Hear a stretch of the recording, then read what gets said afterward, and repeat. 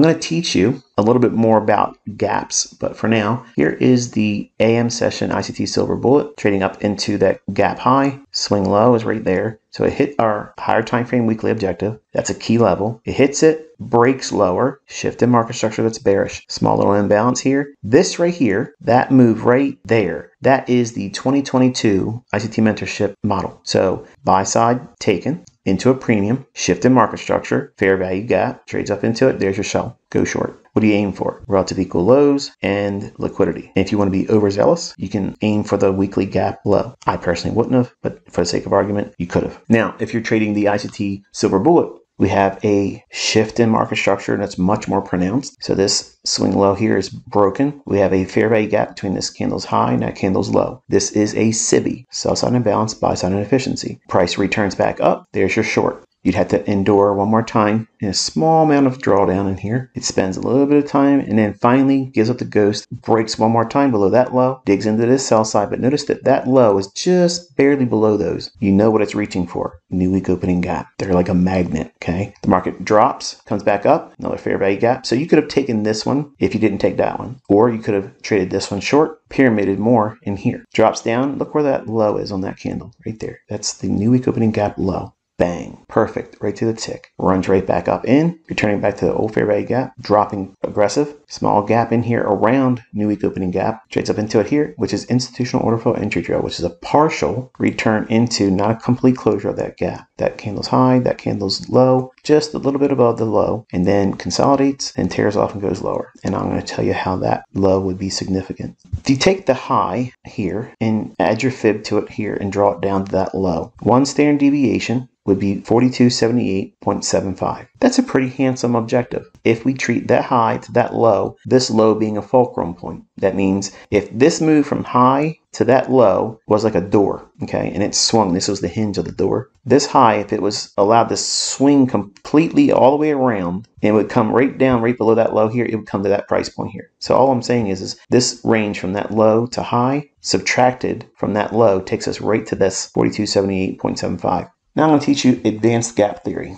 We're going to take a look at that same price swing. All of this is the initial run up. This is a Judas swing in the first 30 minutes of trading. So at 9:30 opening bell, we see the price run higher, stops dead in its tracks at the weekly gap high. The gap high that I told you about weeks ago. Having that level on your chart and then anticipating price reacting there. Swing low, it breaks lower, and that gives us this small little gap right there. This gap right there is simply a fair value gap. It's a common gap. They can be traded though with the context that I've already taught you. 2022 model, buy side, higher time frame level, takes buy side. Does it go after the short-term low? Yes, it does. Did it leave a gap? Yes, it did. Go short, stop above this candle's high right there. If you're really scared and you don't want to take a larger risk, put your stop right above here and trade with less leverage. The market breaks lower and we have this gap right here. This is a fair value gap in the form of a SIBI, just like this is, but this is a breakaway gap. What is it doing? It's breaking away from this important higher time frame high inside the model of the 2022 ICT Mentorship model that I taught you. And it's moving aggressive. So we have two times there's a shift in market structure that's bearish. This is a breakaway gap. Breakaway gaps must have some context as to why price should see. For instance, this is a bearish breakaway gap. It's breaking away from a level that we would already anticipate being some measure of short. Okay, some context around this level. We would expect to see some kind of respect of that level. Okay, so it's a higher time frame weekly gap high. We've already been there on Monday, repelled lower. We created a short-term high prior to it here and then ran up to it there, and then it took that low out there, left the gap. That in itself is the 2022 model. Then it breaks again, returns back into it here. What did it leave? Relative equal lows. So there's your fulcrum point from low to high. You may have missed the 2022 model entry here. No problem. Return back into this gap here. Breakaway gaps tend to leave a portion of the gap unfilled. From this candle's low to this candle's high, it retraces all the way up into this level. So between these highs of these candles and that candle's low, there's a small portion that's left open. We would expect to see that. If this is going to be a gap, say you went short into it here and you're seeing it and watch it in here. Your stop, if you were shorting in here, would be above this candle's high. Not not fearing any return back into this because we have had 2 shifts in market structure. This return in here, you're anticipating while entering the trade. You're expecting this portion to stay open. If it does, you want to see that happen anyway for your trade. But if it doesn't and it completely fills it in, that's not a breakaway gap. Then it may need to come back up and tap this one more time. So if you were to get stopped out, you have to wait for it to hit this fair value gap and then break one more time, create another imbalance or fair value gap, and then use that to go short. So what I just taught you is how you navigate. If you're wrong and it doesn't become a breakaway gap, you wait for it to trade to the higher time frame fair value gap and then break lower again, create another fair value gap, and then treat that as a potential later breakaway gap. But the context is it's running up here to get traders thinking it's going higher, bullish, okay? From this low up to this high. And here, this looks like a bull flag, I guarantee it, to most retail traders. And when it went above that high here, that validated everyone thinking that it's a bull flag. Then it broke lower. Now, if you didn't have that weekly gap high, you would never understand what I'm showing you here. But you've known that level for weeks. It broke down, and then here is a breakaway gap. It's qualified as a breakaway gap because it leaves and goes lower to another new low and leaves that portion open. At that time, we get real confident that it never will come back up to this level here, so we can drop our stop rate to that level there and let it roll.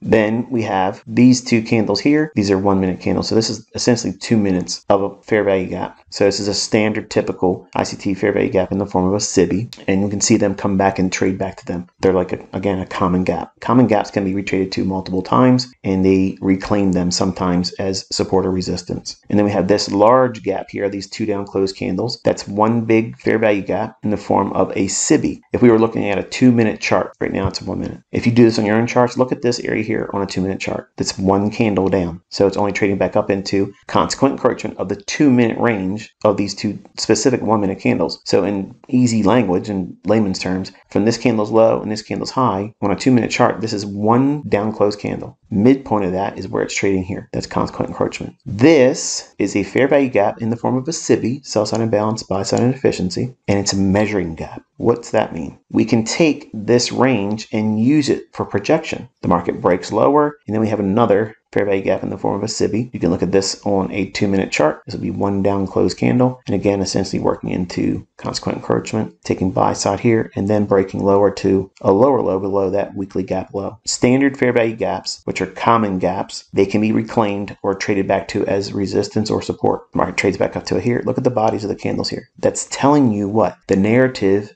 If you're reading my gap theory in price, if you see these signatures like this, see, I tell you all the time, the bodies tell you the story. The wicks do the damage. The wicks is what everybody else gets messed up with. Reading price action naked with time and looking for these types of signatures here, the open and close of these 2 candles here are supporting the idea that this low of that inefficiency is being respected. And then price does what? It trades lower. Where does it trade to? Below the sell side here, but not some random level. If we take the high of that price swing and draw that Fibonacci all the way down to that candle's high right there, from high to low of the gap. Why this gap? Because this is the measuring gap. It's approximately half of a implied dealing range. Implied meaning we're looking for it to go lower, but we haven't seen price go there yet. We're not reacting, remember? We're predicting price. So the high here, draw that down to that candle's high right there. What that does is gives you a projection to a standard deviation of -1. The -1 standard deviation comes in at 4269.25. The low comes in exactly at 4269.25. Folks, that is the daily low to the tick right there. And it never went lower today. Even after our session, didn't go lower. So this is my ICT swing projection theory. When I break the market down, see, gaps are just like a PD array matrix. They have an hierarchy. You have a breakaway gap. You have common gaps. Common gaps can be reclaimed. That means treated multiple times. Measuring gaps tend to leave a portion open, just like a breakaway gap. So if we're expecting it to go lower, it stands to reason that we expect it not to trade all the way up here. And if we're expecting it to be a measuring gap, guess what? We want to see it not go up there. And that confirms and qualifies it as a measuring gap. Then we can take the high, project it down to the low of the gap if we're bearish, and then get our standard deviations. But that standard deviation -1 has to be in agreement with moving below an old area of liquidity. So that's between these 2 things makes us have the precision. Okay, it's not simply you take a fib, put it over 2 different price swings, and then you're going to get the same math that I have. But understanding that gaps have an hierarchy. Okay, and this is how I qualify my gaps. Every time you watch me do a recorded trading episode where I'm going in and I'm trading live data and I'm pyramiding and adding and pyramiding and adding, and I'm taking partials off and I'm looking for a specific level. And I'm using this logic here when I'm drawing out, when I say I want to leave this, see this portion of the gaps they open. I want to see this portion of the gaps they open. Ideal if it leaves this portion open, unfilled. It's this theory I'm teaching you right here.